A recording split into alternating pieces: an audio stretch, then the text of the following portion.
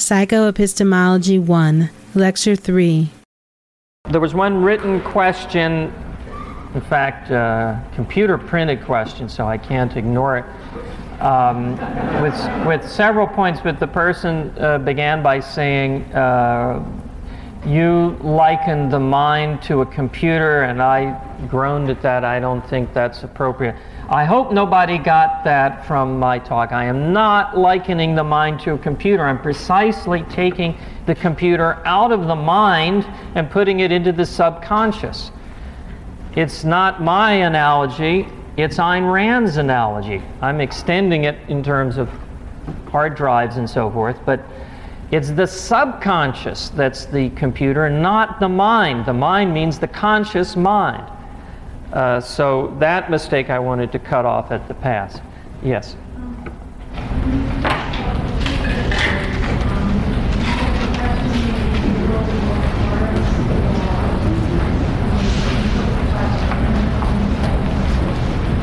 She says, when I talk about retrieving, I said the question could be implicit.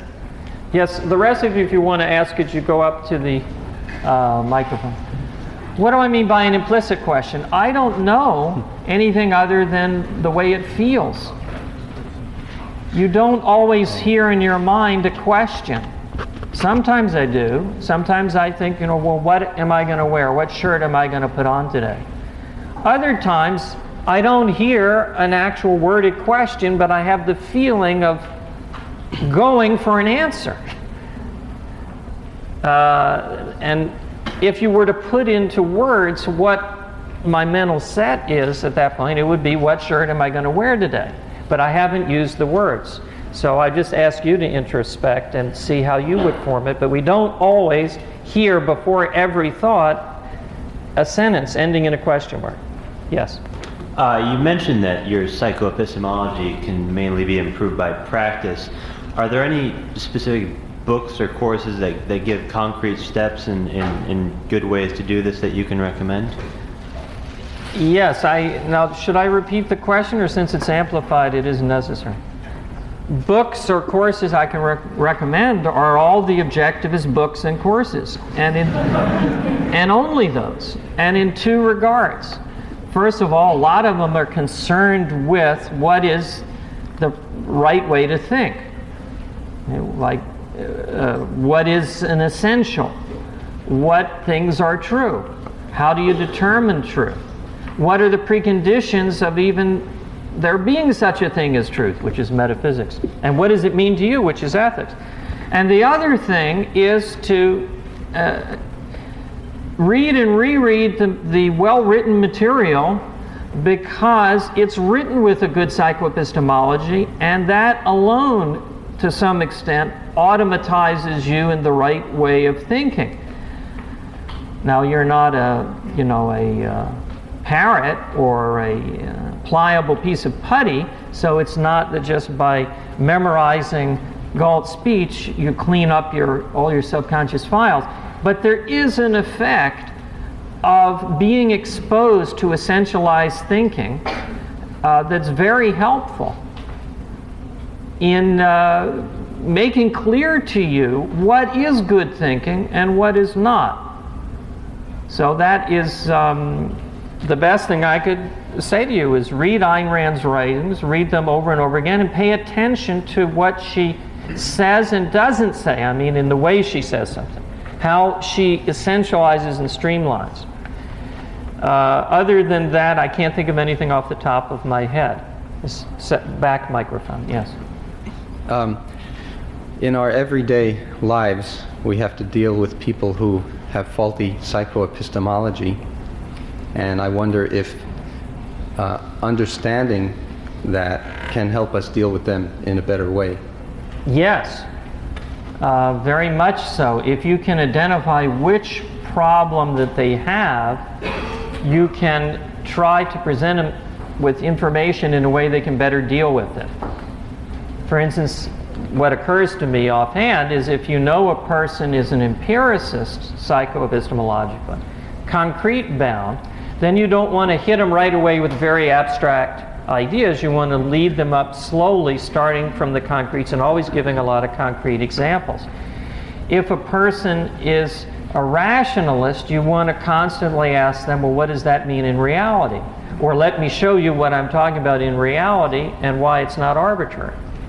So you can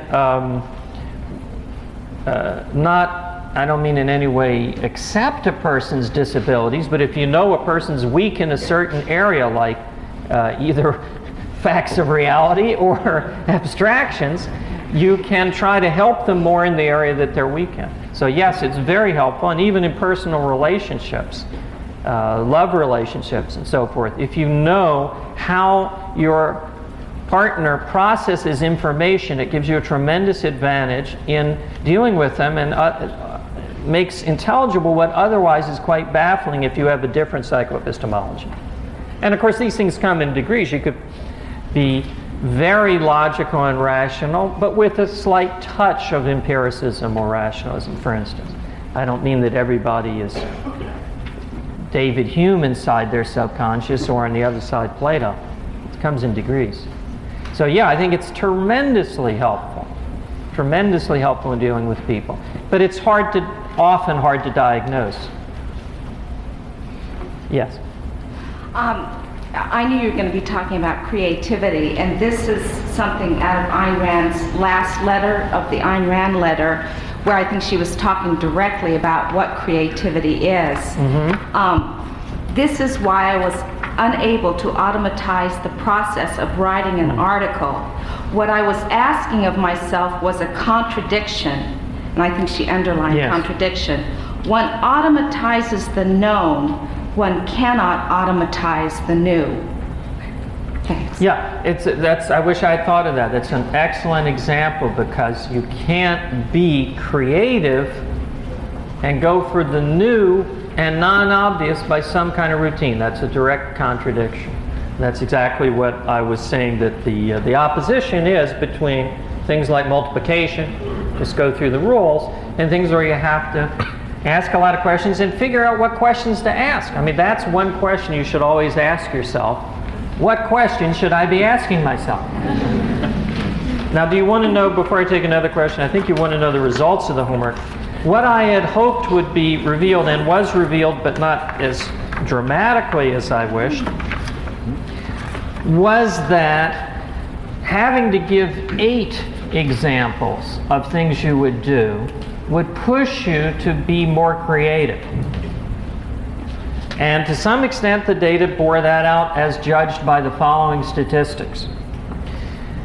I went through and I just checked what I thought were good creative answers. For instance, a good answer which is not creative is look for a job in the want ads.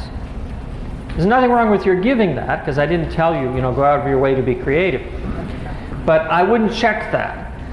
But one of the ones that only one person gave, for instance, that I never heard of, I mean, that's the wrong way to put it, didn't occur to me, was go where there are a bunch of homeless people and ask what they have done in the past. Now, obviously, if they're still homeless, they haven't succeeded, but these guys go, they go in and out of shelter and ask where they found work. And I'm sure a lot of them have been able to find little part-time jobs. Now, I consider that a creative answer. It's not obvious.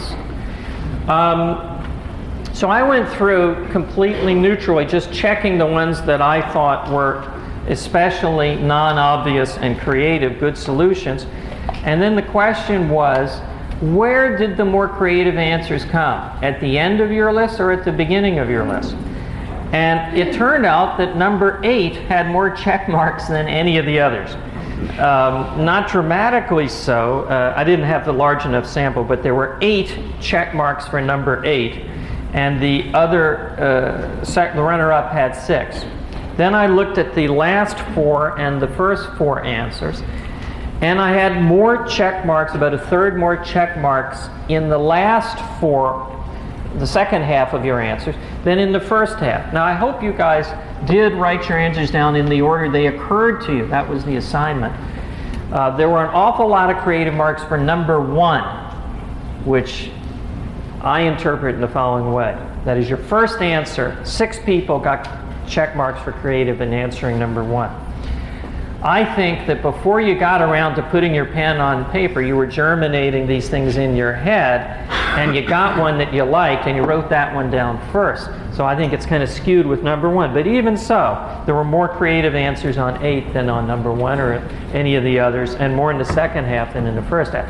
Now, I was not bowled over by the degree of the difference, but I ask you this.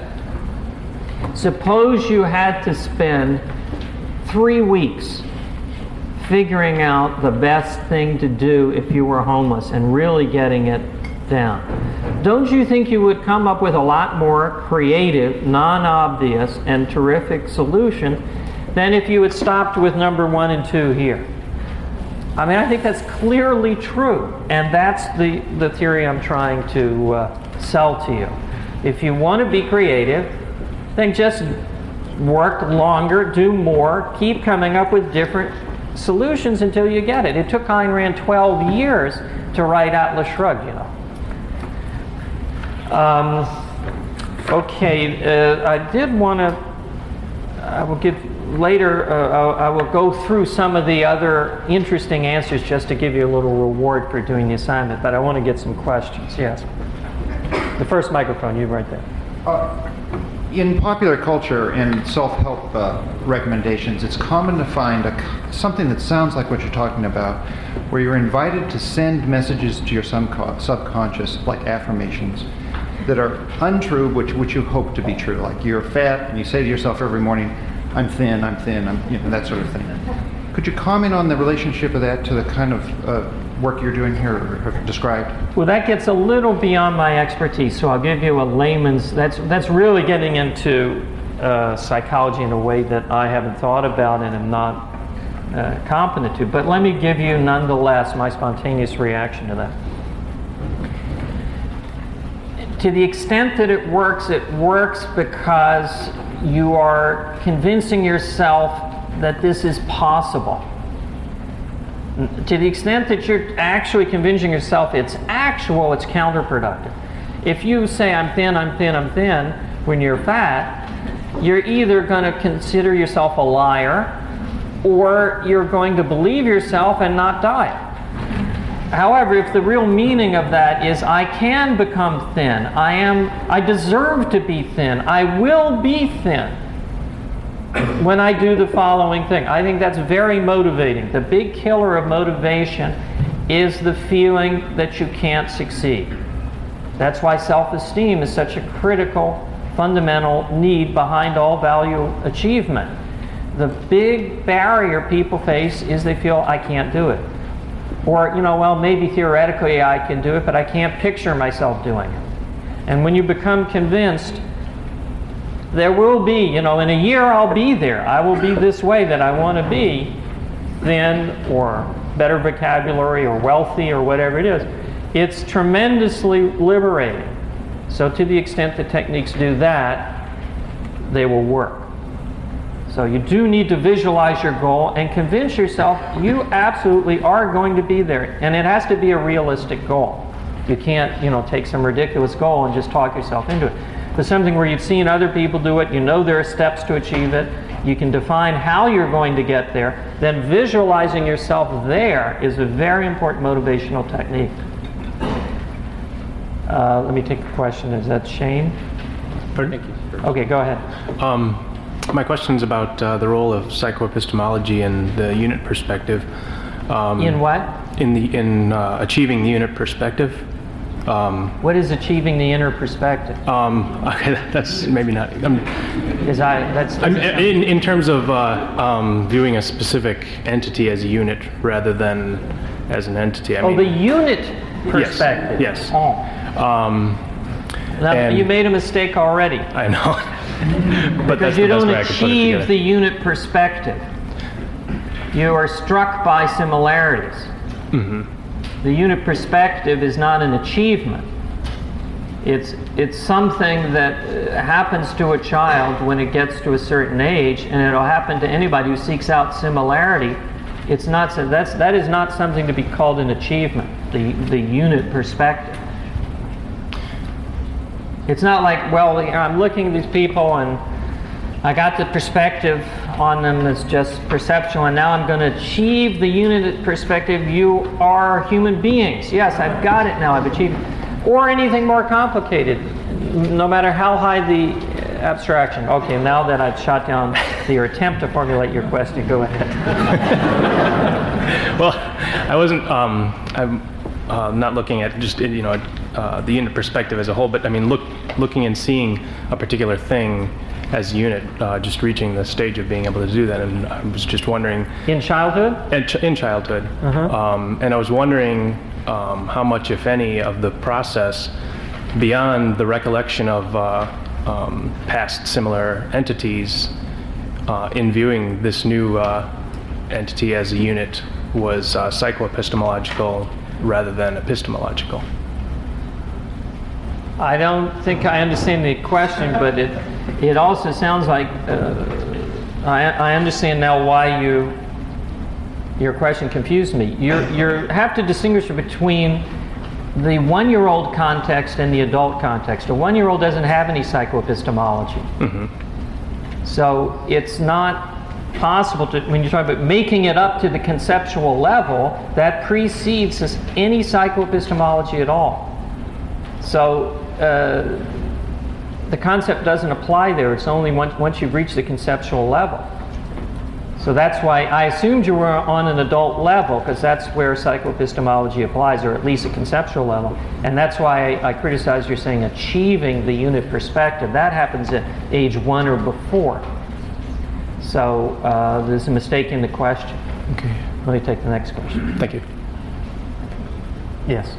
I have a question about, I've heard creativity described as doing a lot of mulling over what you're thinking about and then suddenly coming to you in an instant. Can you talk about the psychoepistemology of that? Thank you. Yes, because that's one of the theories that I no longer agree with. And a lot of objectivists do believe that there's stages, there's the preparation stage and then the mulling stage and then the flash of insight, which although not mystical is different from what happens when you do ordinary thinking. And this book and introspection persuaded me that just isn't so. There's the same kind of logical thinking and question asking and answering in creative thinking as in any other kind of thinking. And the big explosion of insight and emotional elation that you get comes from the size of the problem, not from some different psychoepistemology. It's the same elation and excitement that you get when you're trying to remember that guy's name. What is that guy's name? Oh yeah, Lloyd Benson. And you get a little, oh yeah, clicked in. And now that no one would say, oh, the creative insight, the period of exultant emotion and so forth. It's the same thing when you think of, I could have Rourke blow up a housing project for the poor, and you see everything fits together, just that the stakes are so much higher that rather than saying, oh yeah, Lloyd Benson, and a little smile, you're sent into rapture because you've solved a problem. Ayn Rand solved a problem that plagued her for years on a major aspect of her life. Of her life's work, how to get the climax for the Fountainhead. So I've come completely away from that idea that there's anything different in creative thinking than there is in regular, ordinary thinking.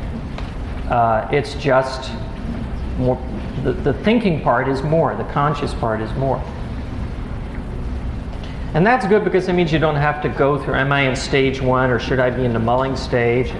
It's true, it's important sometimes to get away from your problems because it lets you stand back from them. But that's true in ordinary thinking too. So it's not that some of the practical suggestions of, get rest and get away from the problem and come back to it. Of course, that's a good idea, but that's a good idea if you're doing your income tax. Yes, Shane. Yeah, have you thought about the value of a conscious philosophy in filing? I'm sure most of us have had the experience of being able to think much more smoothly when we can stick an issue in the right branch of philosophy. Yes, I have, but just the comment I made that in an objectivist society of the future or objectivism-dominated society, when people are raised with the right philosophy and trained to think logically, they will be much better. And actually, you can just see it generation by generation, starting with, say, 1776, and going every 20 years, you can see the degradation in the logic exhibited by the writers and the level of average working intelligence of people, say in the 19th century versus today. The dumbing down of America is psycho-epistemological. And Ayn Rand wrote the article, The Comprachicos, to explain that. Maybe at this point I should make that comment about cultural change and give you that problem about placeholders also. Placeholders is trivial, so let me give that one. Brothers and sisters have I none, but this man's father is my father's son. Who is he? Brothers and sisters have I none, but this man's father is my father's son. Now what makes that tortuous is you have too many placeholders, and when you, this man's father is my father's son, but I have no brother. It's too many. You have to have your finger held in too many positions at once to grasp the relationship. It's a variation on my saying, oh, she's my cousin's father's uncle's sister's brother's dentist. You know, you just can't hold that many nested operations. Each one requires a placeholder. Brothers and sisters have I none, but this man's father is my father's son. Who is he? My son, yes. If you work it out on paper, you can see, start with, who is my father's son? It's me. Anyway, you can work that through, but I think that's a good example of the special kind of confusion that results when you have too many placeholders. I think boggling and being confused in that way is introspectively identifiable as you got too many balls in the air at once. You can't find your place anymore because you've only got two placeholders to work with, and when you pick one up and move it to there, you lost where you were here. That's the way I experience it. Okay, now the other thing is about cultural change. It's a little bit bigger. The battle for ideas is really not over content, it's over psychoepistemology. That was the theme of the section I didn't have time to give. And I learned this gradually in my own experience of dealing with philosophy professors. If you ask yourself, or if you ask me, rather, how many philosophy professors are there who were philosophy PhDs first, then discovered objectivism, rather than starting out as objectivists and going to get a PhD? How many non-objectivist PhDs were there who became convinced objectivists, who would now say, I agree with the philosophy of objectivism? The answer is, how many are there? Zero. Right. And I think the reason for that, in my own experience, not just from objectivist principles, is they cannot understand objectivism. Because they've automatized, in order to get a PhD, a context-dropping, minutia-seeking, anti-essential psychoepistemology. And they simply then don't know how to take in and absorb and understand the objectivist philosophy. So the problem is that we can't communicate with the present non-objectivist PhDs, but then the solution is we have to grow our own. You have to start as an objectivist before you get your PhD. And we have to replace the current intellectuals, not convince them. Yep. Absolutely. We're over our time. Should I take one more? Yes. I can go to 12:15? Great.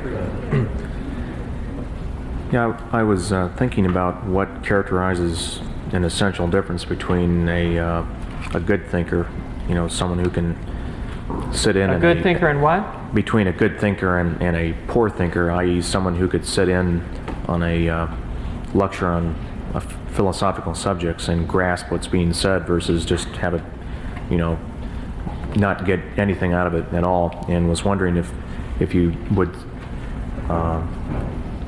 answer the question about the thought I had on that, as to whether one crucial difference is the automatization and the process of giving one's mind standing orders on the subject of identifying essentials, both automatizing, you know, just flash real-time identification of essentials, combined with, well, I didn't grasp the essential, but since I have identified that I have not grasped the essential, that's the crucial thing to do right now, and it's the most important thing to do, so that I can keep this context going.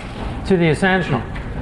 Yes, I think you're right that the big difference in psychoepistemologies is the degree of essentialization, or the degree of automatic respect for essentials.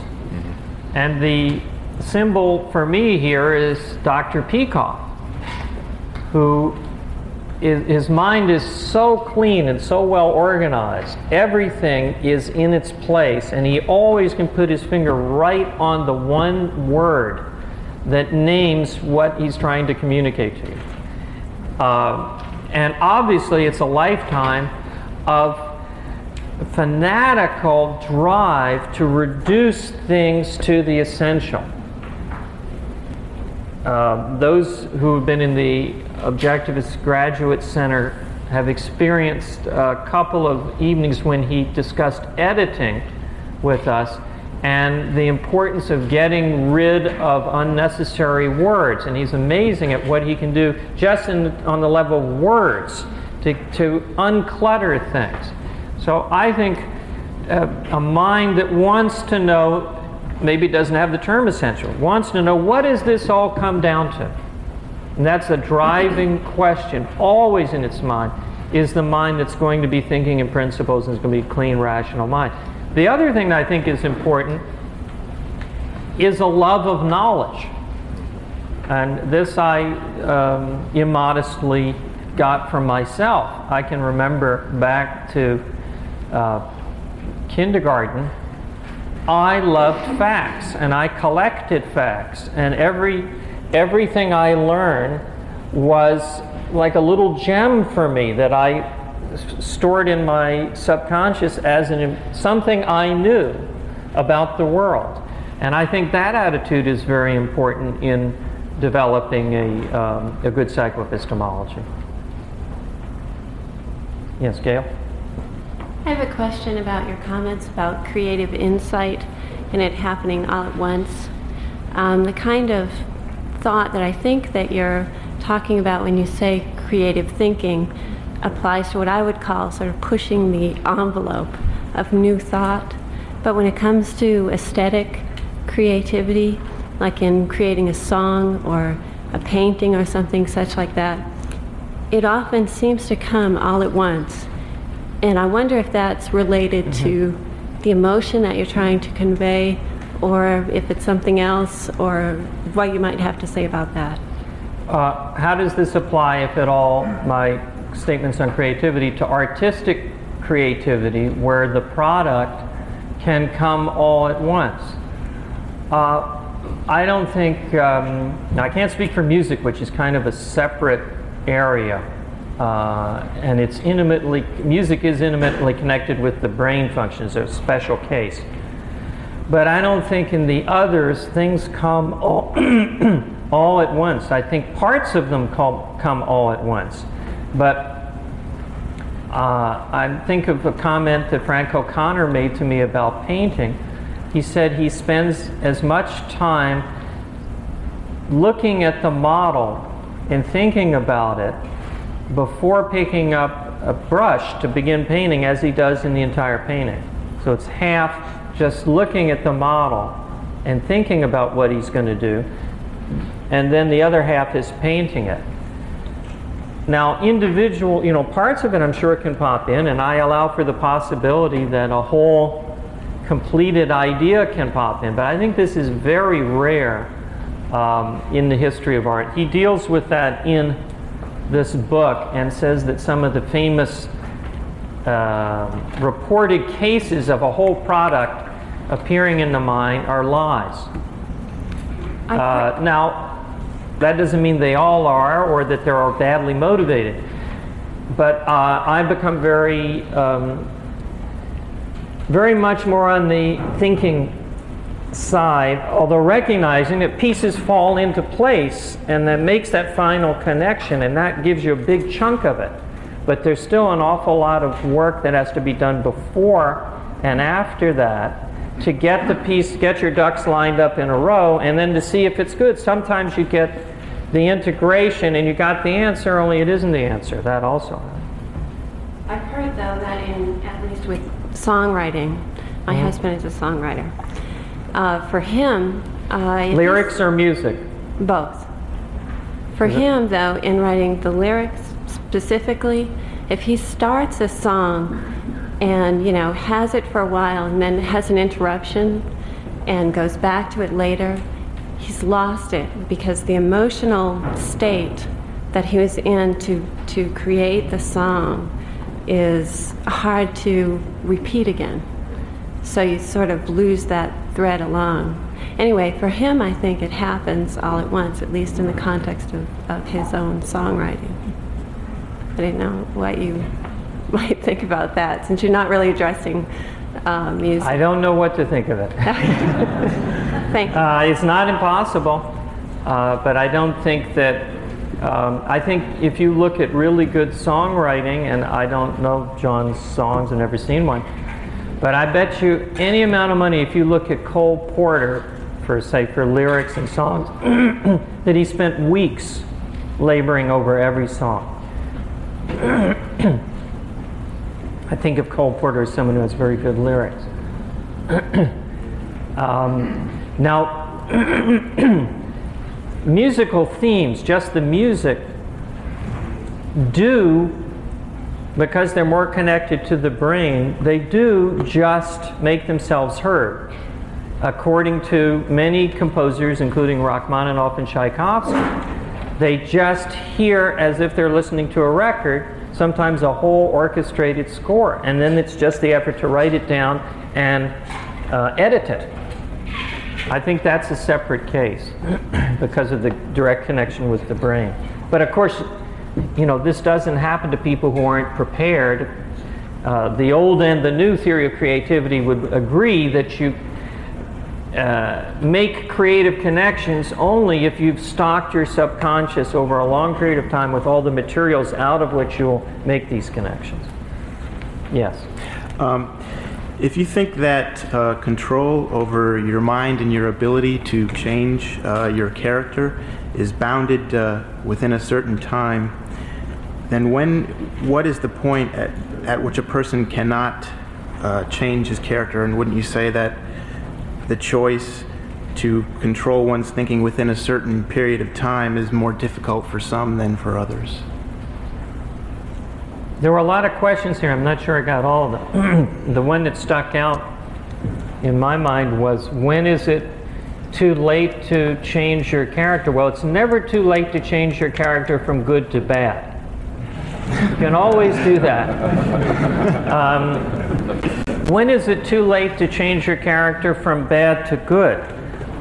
The only thing I can conceive of is when you've done some unforgivable crime, such as murder. Because the first step in improving your character is to admit the evil of what you've done and to start enacting justice. And justice in that case would mean that you take your own life. So outside of high crimes, capital, crimes, it's never too late, but it's a lot easier the sooner you start. So it's much easier for a 15-year-old to reform himself than it is for a 65-year-old. But there are 65-year-olds who do noticeably improve. And Therefore, there is no time limit on it in that way.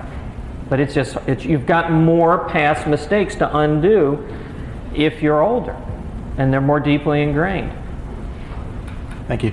But the way you do it, of course, is just by trying to keep your mind going, trying to define what's right and do it, starting, from that instant in everything that you can. And in the beginning, it will be completely alien to the person, and he won't trust himself. And the sign of a better character is he begins to have more confidence in himself and to trust himself, and not to be tempted to do immoral actions. After all, he begins to like doing productive, creative actions. The best thing that's been written on that is The Criminal Personality by Stanton Samanel, because they've created a process, he and his mentor Yokelson created a process that works with criminals, and it's a retraining of the thinking. It's a psycho-epistemological process that they use to improve the character of the prisoners who want to have that happen by improving their thinking.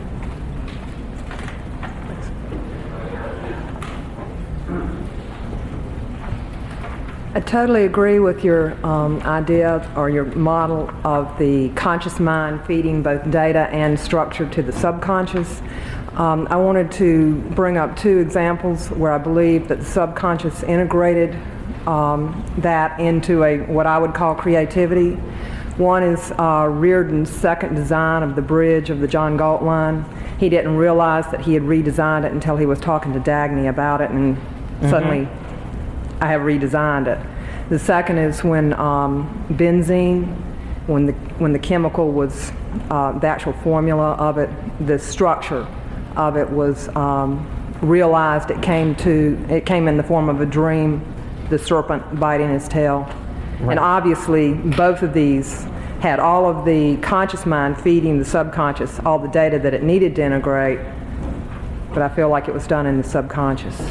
I must not have spoken clearly, because I agree with everything you say. I'm not denying that there is a phenomenon of the subconscious integration. I'm saying that this is the same phenomenon that we see in a lot of other cases. It's part and parcel of thinking. It's just that sometimes more pieces come together on a more important topic. But you're trying to remember the name of somebody and you can't get it. You go away from it. Now, how many times have you had this happen? I have it happen all the time. If I try to get it, I can't get it. So I put it away, and a half hour later, up comes the name, unbidden.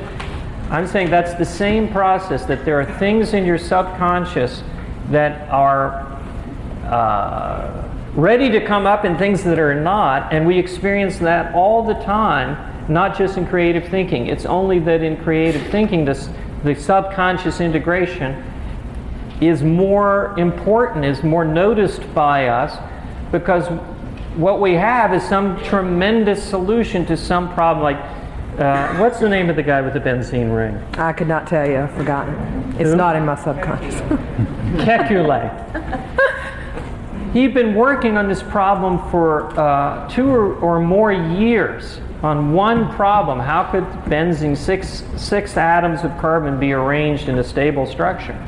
So when you get the answer of 6 years of work, even if the process, the mechanics is the same by which you remember somebody's name, or you have any, I don't want to make it just retrieval, but you solve any little problem, but it's at the end of years and years of work, and it wins you the Nobel Prize, it looks like a different kind of thing, but it's just more of the same kind of thing. That's what I'm saying. That it's more of the same kind of thing that we experience all the time. Thank you. Thank you.